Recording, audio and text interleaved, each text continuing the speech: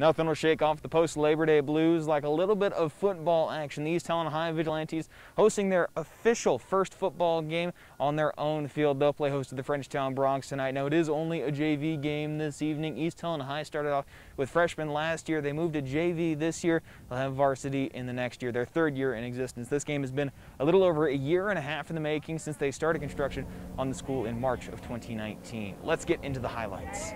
We'll start this one in the third quarter. Vigilantes quarterback Braden Howell with the keeper, the cutback, and the speed. Frenchtown gaining on him, but oh my, 70 yards to the house for the first score of the game. The point after, no good. The Vigilantes up 6-0 in the third quarter. The Bronx knocking on the door to try and tie it up.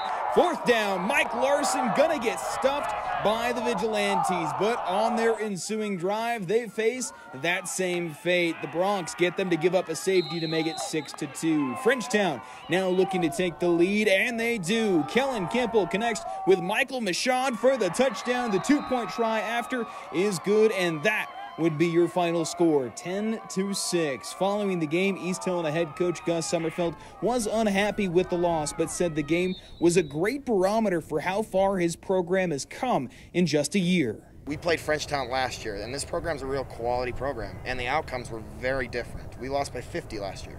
So just to see that growth over the course of a year it's good. And though it wasn't the end result, the Vigilantes won it in the program's first ever home opener. They'll look to get back on the horse on September 18th when they take on Livingston. Reporting in East Helena, Sam Hoyle, MTN Sports.